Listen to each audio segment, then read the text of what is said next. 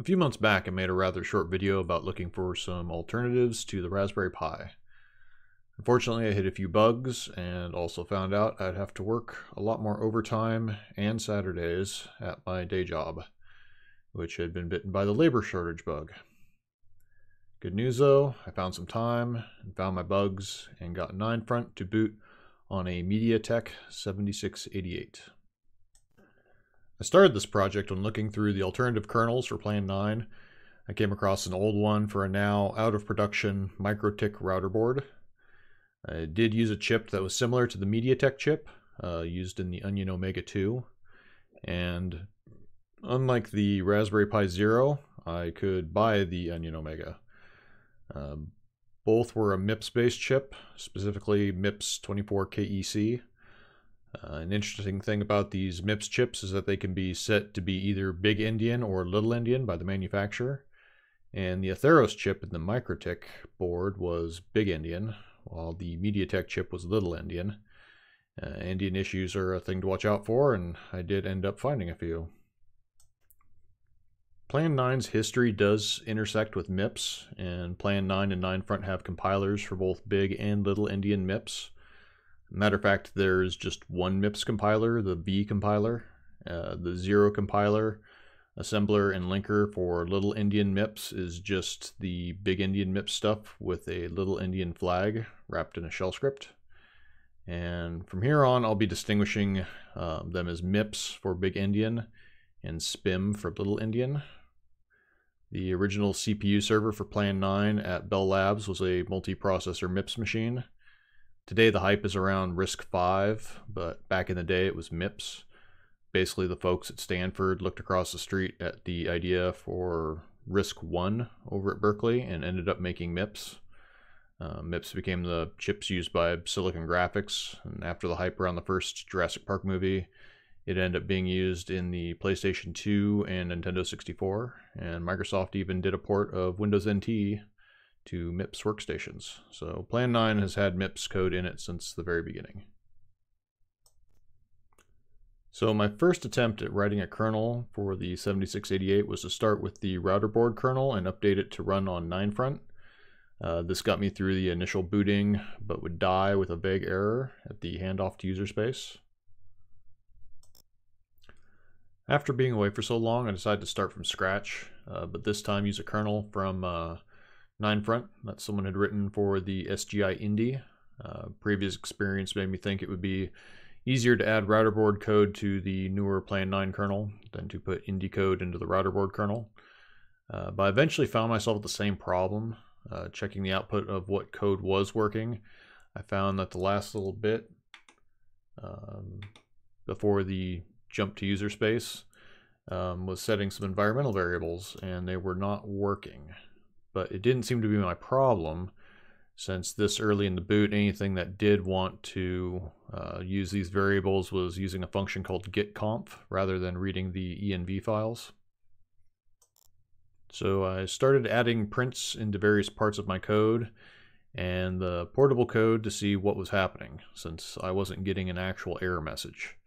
The thing I could get to print most reliably was dump stack, so I started adding that everywhere, and I found that I was getting to user space, loading this bit called a knit code here. So it's in the portable.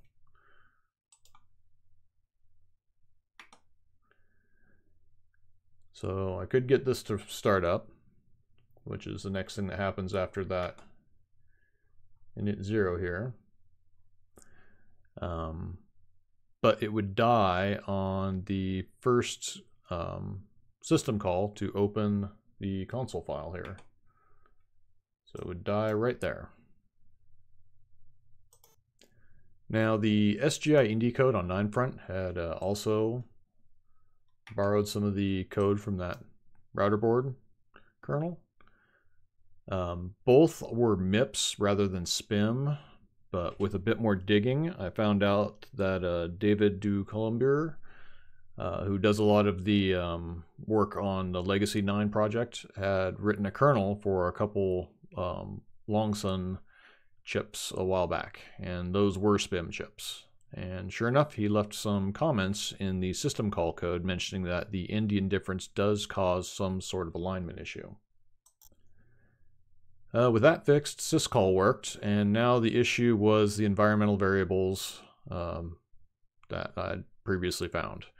The next part of the init code actually does some of that. But again, I started having to add my own prints to see why the file system setup was failing. I soon found out that when passing the strings of text around, they were getting garbled. Now, I had been having some weird issues with printing to the UART console the whole time, but didn't think much of it as the notes left for the original router board had also complained of the low quality UARTs on these sort of chips. But I wasn't just getting strings garbled when going down the serial line, the strings were getting garbled in the code itself. And specifically, they were getting truncated so rather than like /env being entered, it would be just /e or just a hash sign or whatever. So the function to find string lengths was busted, and that led me to this bit of machine-specific assembly. Since so few people have used the SPIM chips, this bit of code had never had a chance to be tested. The only SPIM code I did find was for those Longsung chips, which are really fairly rare outside of China. With that fixed, all these strings and init code worked, and then it was off to execute boot. At this point, I also had to recompile all the SPIM code on my 9Front file server because almost everything uses that string length function. The next issue after that was interrupt handling code.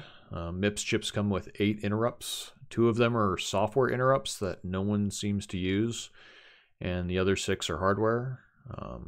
The last of the 8 was for the built-in counter. Since these are universal among MIPS chips, I was able to borrow code to handle these interrupts, and it worked fine.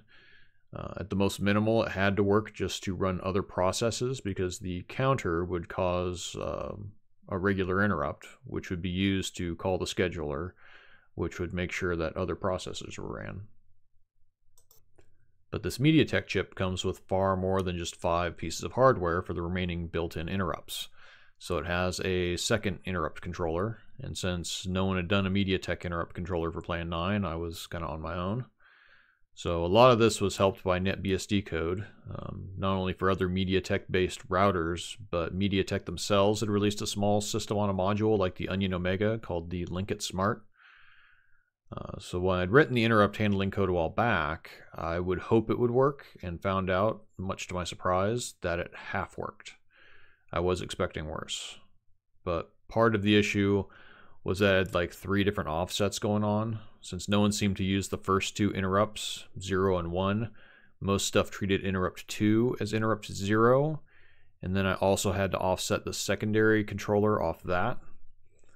So I fixed up my interrupt code, got the interrupt code for the UART to be called correctly, and now the whole boot process would run, except I wouldn't see anything after the initial text printed during the startup. And those messages were largely printed using a function that would just spam ASCII directly into the UART's transmit address.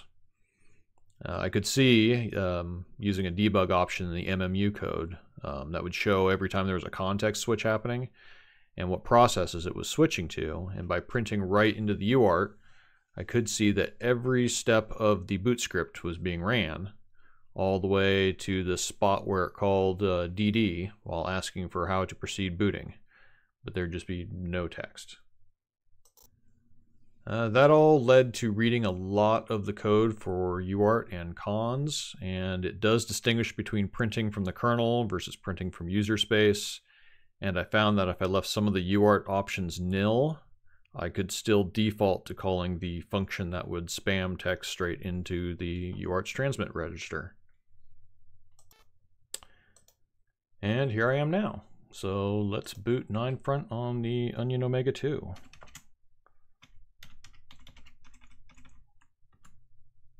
The Onion Omega does have USB and an SD card reader, but I don't have drivers for either of those yet, so no booting off the disk. I also don't have network drivers done either. So for now I can use a feature on 9Front, which is just to run RC. This is mostly used for disaster recovery. But part of building a kernel is to build a small file system, and there's a proto file where you can pick which programs get added to it. So packfs has RC, so I can change directory. I can ls. I can cat. And that's about it for now. There's only a handful of programs in here. And another thing as of right now is that I don't have floating point working yet. This chip doesn't come with a floating point unit. I do have some code that emulates one, but I haven't added it yet because it requires a change to the tos.h file. Or at least it does on 9Front. The legacy 9 code still seems to have the scratch space needed for the MIPS floating point emulator in the top of stack data structure. You can patch that in to 9Front yourself, but you have to be mindful about recompiling everything that might use it, because it holds the data structures held at the top of the stack, and there's a lot of stuff that needs to know where and how big the stack is. For an encore here, I'll show it booting on an actual router board. This is the Hi-Link HLK7688A. You can purchase this as a whole board, including antenna and RJ45 ports, or just as a system on a module. This one's nice because they actually have a copy of U-boot that comes with TFTP on it. So I can just fetch my files off the 9Front server here.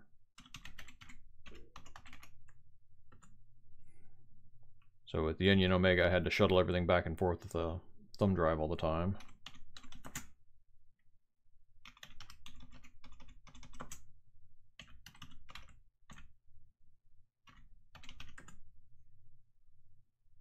And now we'll jump to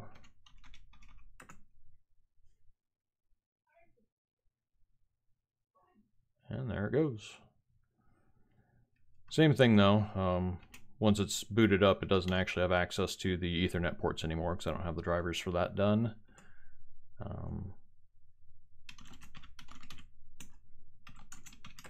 But I can still just run whatever programs are on here.